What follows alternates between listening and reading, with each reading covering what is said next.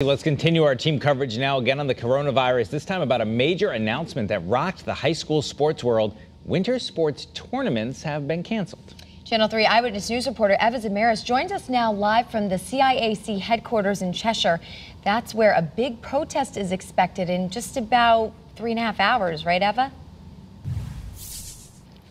Good morning to you both. Yeah, Nicole, that's absolutely right. A large turnout is expected here in just a couple of hours. And as we speak, an online petition is circulating with many people signing to actually have these tournaments go on. We've been keeping close tabs on this.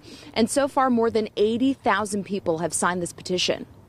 Winter sports seasons have abruptly ended for dozens of schools and hundreds of athletes here in Connecticut. After much consideration and consultation, the CIAC has made the difficult decision to cancel all remaining CIAC winter tournament games. Connecticut Interscholastic Athletic Conference leaders pulled the plug on these tournaments because of growing coronavirus concerns. This move impacts boys and girls basketball, ice hockey, swimming, and diving. They say two big factors led to their decision. One, venues that had committed to hosting neutral site games were no longer available. And two, some schools who would have participated have pulled out and forfeited. The CIAC understands and appreciates the disappointment that student athletes, parents, coaches, and administrators may feel. News spread quickly, leading to many mixed reactions. A former Fairfield Prep hockey goalie, Jake Walker, started an online petition demanding the CIAC reconsider. He wants tournaments to go on without spectators. I think it's unfair to the student athletes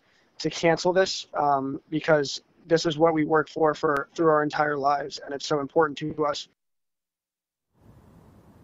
And that protest that we were talking about is happening right here at 10 o'clock this morning. Be sure to stay with us for the very latest on this story today. Live in Cheshire this morning, I'm Eva Zamaris, Channel 3 Eyewitness News.